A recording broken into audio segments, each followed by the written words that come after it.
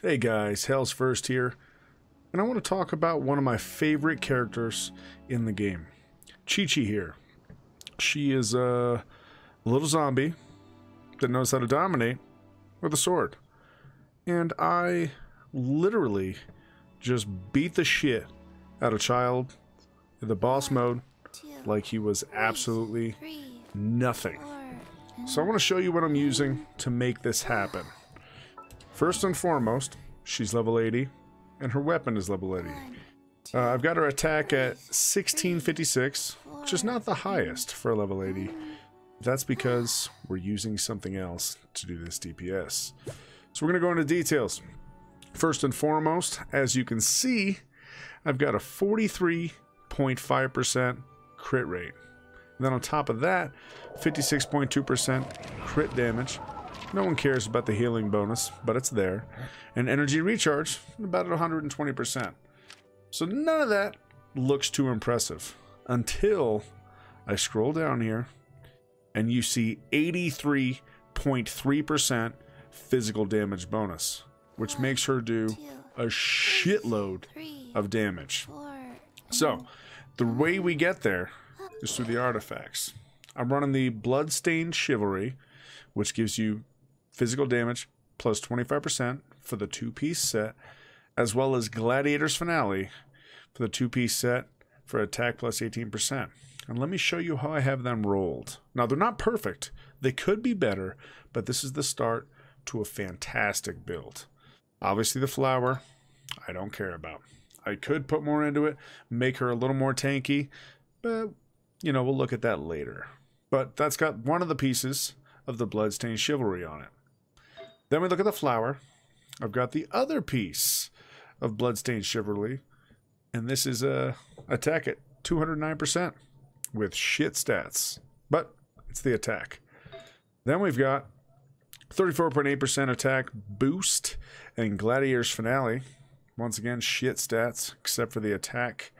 And then here's the big piece: Gladiator's Intoxication with a physical damage bonus of 58.3%, crit rate plus 7.4%, and attack plus 35%.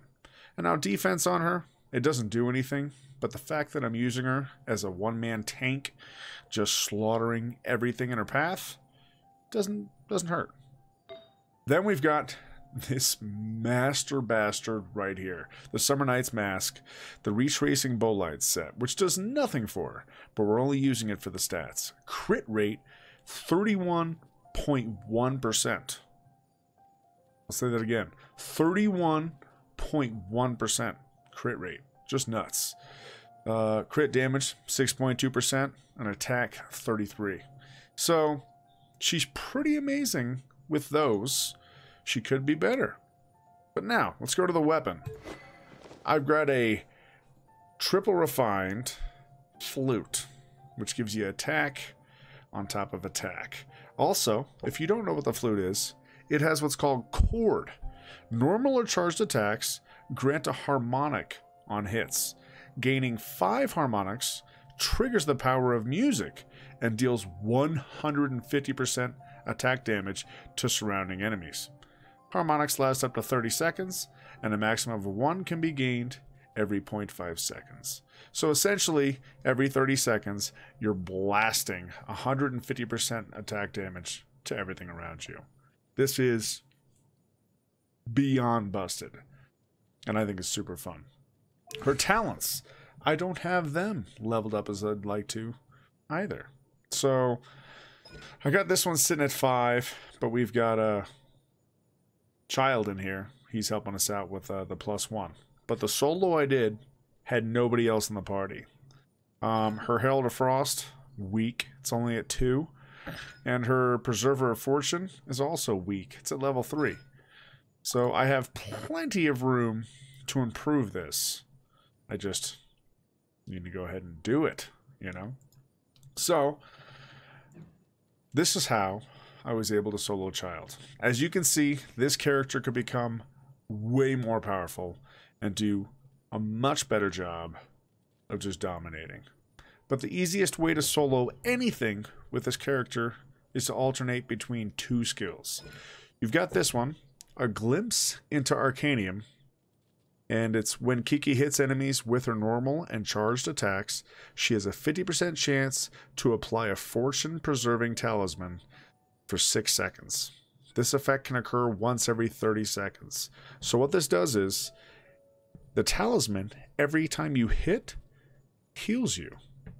So you stay alive that way, and then you wait till that's gone, maybe get 2 or 3 hits in, wait until they try and hit you. If they do hit you, switch over, use Adeptive's Art, Herald of Frost. On hit, Qiqi's normal and charged attacks regenerate HP for your own party members and nearby teammates. Healing skills based on Qiqi's attack periodically regenerates your active character's HP. Follows the character around, dealing cryo damage to its opponents in their path. So this is really cool because it heals you almost every time you hit. And then it's doing a little more damage every time it spins around and smacks him in the face. But it's for the healing. So you bounce between these two, and you can literally stand toe-to-toe with Child, like I just did. Or any boss. Any boss. It doesn't matter. I literally stood toe-to-toe with Dvalin's foot while the Whirlwind was on top of me with Herald of Frost active and did not die. Just kept fighting through it. It is broken what this character can do, and it can only be improved upon. But I wanted to show you this and show you the build behind it because it surprised the hell out of me. And I'm still playing around with it, and I'm sure I can make her better.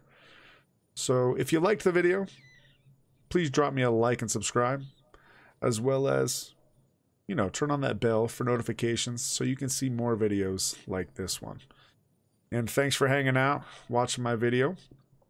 And as always, until next time, ta-ta.